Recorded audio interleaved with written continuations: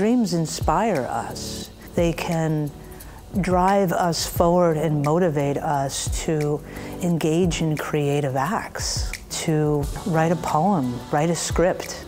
Dreams are rarely literal, but they can be literal. They can help us to free us up of some of the entanglements of waking life, to give us a sense of clarity about something as well.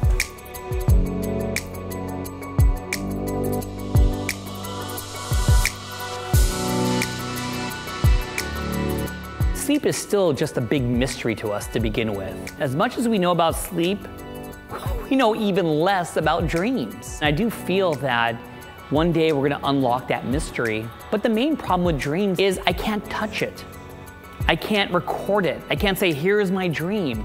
It's very, very subjective. But what was a game changer when we talk about sleep medicine is discovering REM sleep. And I think that put dreams in the forefront. Because we said we always dream in any stage of sleep. But we realized that when we get into REM sleep, those vivid dreams that we can remember sometimes, just because we don't understand them doesn't mean there's no purpose for it. The dream that I had took place in the stable. Lord knows why. So I'm going past horses within their individual spaces in the stable. And it was probably like maybe 6 of them.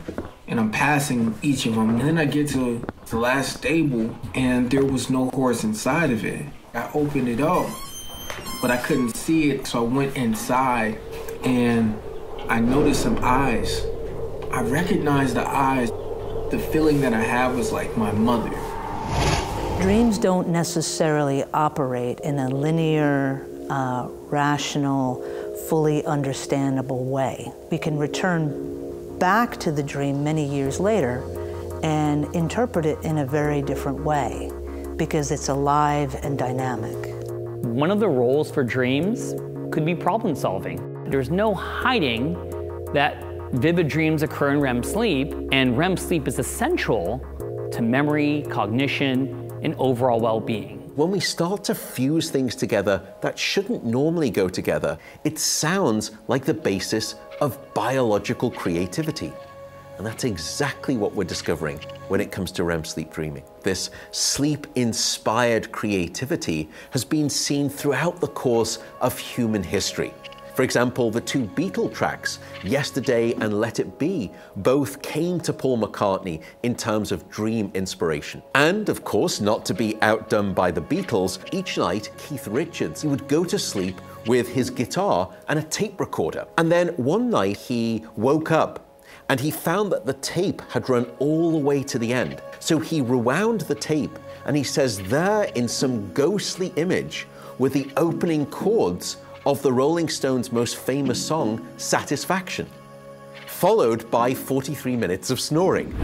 A lot of people don't know that my mother had passed away about 10 years ago, and I had been trying to find some signs, just to get some closure from her loss. The horse was like a large Mustang, but their eyes felt like my mother, like I was looking at my mother. The whole entire horse was green, and it scared me out of my dream. And I just knew right then and there, I felt my mother through the horse's eyes. Now, it's not just that you dream, it's also what you dream about. If you teach people how to learn to navigate a virtual maze, and then you give them a nap, or you have them stay awake. Firstly, those people who got the chance to have some sleep, they showed improvement on the maze when they woke up, unlike the people who didn't get the sleep. However, if you then go and separate those people in the nap, according to those who were dreaming, but dreaming about the maze, versus those who were still dreaming, but not dreaming about the virtual maze. It was only those people who were asleep, but who were dreaming about the maze itself that showed the memory benefit in terms of the maze navigation when they woke up. Those people who didn't dream about the maze, they didn't show the memory benefit. It's not just about dreaming itself, It's about dreaming of very specific things. So perhaps if you're having work dreams and they're frustrating you, don't worry, because you are giving some kind of advantage to your company. Maybe you should even start billing for those hours that you're asleep.